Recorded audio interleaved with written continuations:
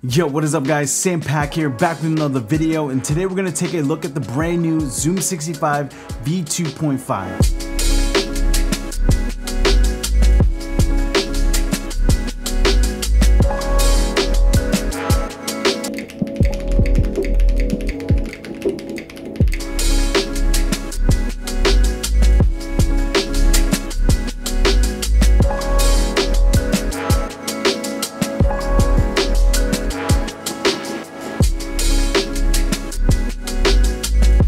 So big shout out to Mellotrix for sending this keyboard out. So this is the Zoom65V2.5.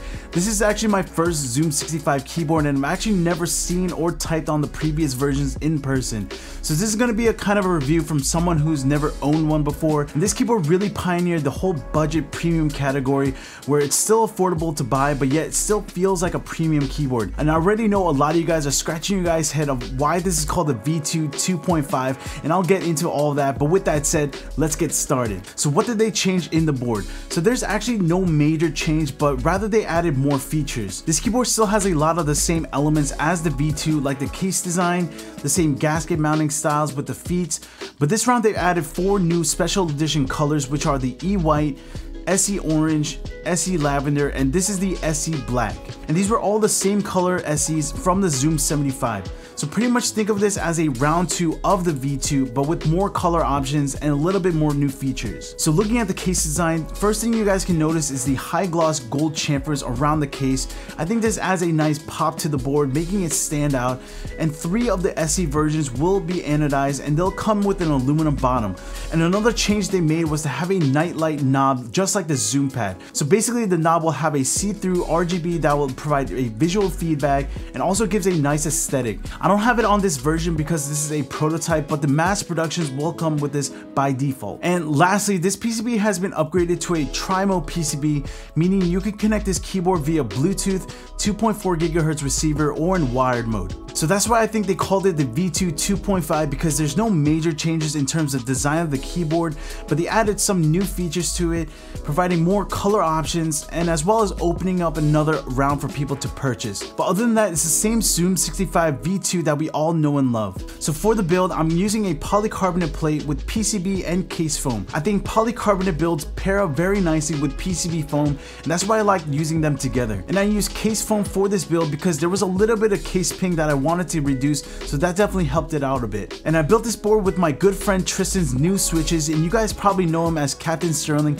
but these are the Ice Latte switches. These are linear switches that look absolutely amazing. I really love the color combination of the switch, and if you guys look closely, it has a translucent polycarbonate housing with sparkle specks on it. And it has a nice cream color long pole palm stem, and these switches have a 55 gram bottom out with a 2-stage 20mm gold spring, and also these are already hand lubed with 205 ready to be put inside of a board. And for me, having hand lubed switches are a must when I'm purchasing switches, because nobody got time for that anymore. So here's a sound test of the Zoom65.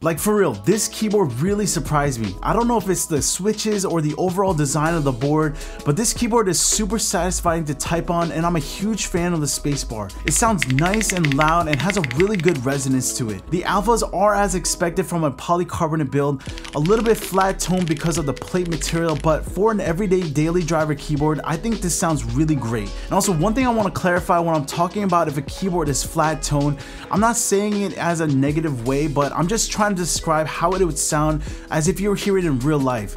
But flat tone doesn't mean it's a bad keyboard at all. It's just a characteristic that comes from certain builds. Some people like it, some people don't, but yeah, flat does not mean bad. So the group buy starts at September 19th through October 10th, and delivery time is expected end of December of this year. So the SE version will start at $199 and the EE version will start at $175. And Melotrix will also have this Soulland series as well, which will feature 3 keyboards that will come fully assembled along with keycaps, artisans, desk mat, and cables. And this will be priced at $215. All of my affiliate links will be in the description down below. And if you guys do use my links, it'll help me as a small content creator to bring you guys more videos just like this. But that's it for this one. Hope you guys enjoyed this video. Comment down below if you guys think you guys will pick this up. And thank you guys for watching. Don't forget to like and subscribe, and I'll see you guys in the next one. Peace out, guys.